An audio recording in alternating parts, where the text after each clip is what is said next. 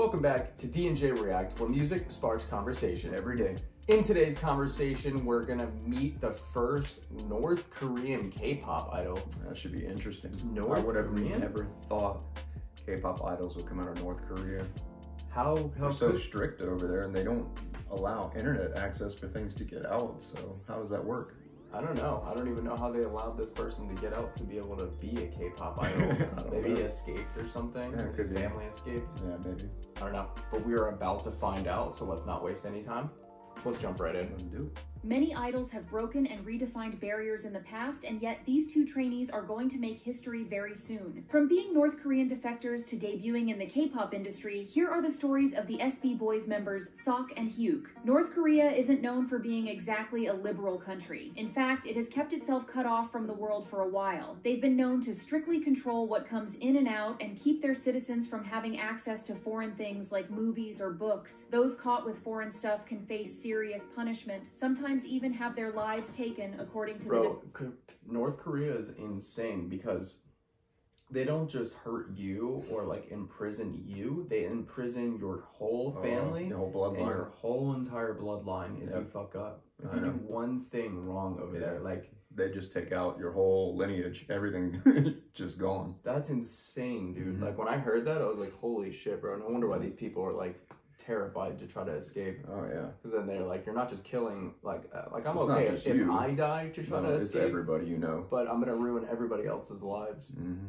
defectors who left North Korea. In the last 10 years, a human rights report shows that at least 7 people lost their lives for sharing K-pop videos from South Korea. Considering that the leader of the country, Kim Lost their Jong-un, calls lives. South Korean entertainment a vicious disease, you can't be surprised at how intolerant they are of K-pop. However, it's not like attempts haven't been made to improve the relations between the two countries through the power of music. Back in March 2018, more than 150 artists, including Red Velvet, Cho Young-pil, and Lee Sun-hee, made a trip across the border to perform for Kim Jong-un and North Korean citizens. I would But not. even though this happened, it was still unthinkable for any North Korean to debut in a K-pop group. Well, until now, as SB Boys is about to hit the stage with 2 North Korean members in their lineup. But let's talk a bit about the group first. SB Boys is a tentative name for a boy group debuting under a new independent company called the Singing Beetle. What's really impressive about the group is that they're being created by Michelle Cho, who is also the CEO of the company. Fans of SM Entertainment artists may be familiar with her as she's written songs for Baekhyun, Kai, 17, Queendom Puzzle, and many more. Based on this, people expect that the music of the new group will be good. Even though we don't know any details of their debut, not even the date of their first release, what we do know is that the company has 3 trainees that will probably debut in the group: Sok, Hyuk, and Kenny. 2 other members will be added later on as the group plans to make a US debut next year. It's possible that they're debuting in the US due to the possible backlash they might face if they were to debut in South Korea. Now, let's talk about the members. Kenny may be already known to some people as he was a contestant in the survival show Asia Super Young, but the focus has been on the other 2 members. Yoo Hyuk, the rapper of the group, was born in March 2000 in Gyeongsang, a place in North Korea located along the eastern coast. As you might have guessed, his life hasn't been easy since his early childhood, as his parents divorced when he was only 3 years old and started living separately. His mom went to South Korea while his dad used up all their money on alcohol and bribing officials to avoid working, which is legally required for all able-bodied citizens of North Korea. These circumstances put a 7-year-old Hyuk into a tight spot as he had noticed that his family wasn't having a good time financially. This became even more apparent to him when he had witnessed his grandmother trying to pick up grains of rice from the floor of the train station. So he had tried to help in any way he Damn. could, which is absolutely heartbreaking considering that he was only a child back then. Seeing as he couldn't work, he resold stolen cement for cash and sometimes resorted to begging for money. He had a bit of help from some soldiers who would give him food or supplies as they recognized him, but things weren't good for his family either way. Hyuk said, "We were essentially beggars who happened to have nothing else but a house." Thankfully, his mother ended up coming through, asking for him to join her in South Korea. But since she had left him alone with his father, begging in the street for money, they weren't exactly close, so it's no wonder he refused. His mom kept at it, talking to his dad and promising to send money every month if their son agreed to leave. And that's exactly what he did. He told his 12-year-old son to pursue a better life in South Korea while he would stay in the north and try to improve his life there. This worked, and Hyuk was So, convinced as to long start as his not-so... one of your parents lives over in South Korea, that's the only like middle ground that you have to move over there. Other than that, if you don't have anybody over in another country, they won't let you out.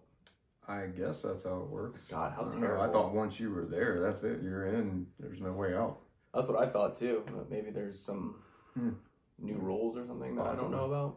Easy journey to the south. Hughes' trip to the south took 6 months, and he had to cross through 3 countries to reach his destination, so when he finally arrived in Seoul, he had already turned 13 years old. To adjust to his new life in a whole other country, Hughes was made to go through a program designed for North Korean defectors. He also enrolled in a free boarding school, which had other escapees as students, but instead of finding comfort in that, he still felt like he didn't belong. Because he still considered himself distant from his mother, Hughes took a part-time job to earn some money as he didn't want to financially depend on her. His life there had been pretty hard already, but in his second year of living in the South, it got worse as his father passed away from a liver disease. This made Hyuk feel even lonelier. Damn. He didn't have a lot of friends. He was having a hard time adjusting to a life in a whole different country, and now he didn't even have a father. He also didn't care much for school, but he enjoyed studying Korean and poetry. Seeing his interest, his high school teacher had suggested that he try writing rap lyrics, even though he didn't have any knowledge of that music style. So he ended up doing his research and found some rappers on YouTube. More particularly, he had watched Show Me the Money, where he had seen rappers expressing their struggles through music. As Hugh attempted to express his feelings through rap music, life kept throwing other challenges his way. He dropped out of arts college and ended up in a lot of debt due to a scam, which forced him to work at a Samsung semiconductor factory. Thankfully, his life got a lot better from then on. He met Michelle Cho through a mutual acquaintance and gave her a song that he had written himself. She was so impressed that she offered him free rap lessons, leading him to quit his job so he could focus on music. All he had wanted was to reach the point that his friends and family in North Korea would see him and know that he's doing well. I love stories like this. I know, it's like, amazing. To where it's just like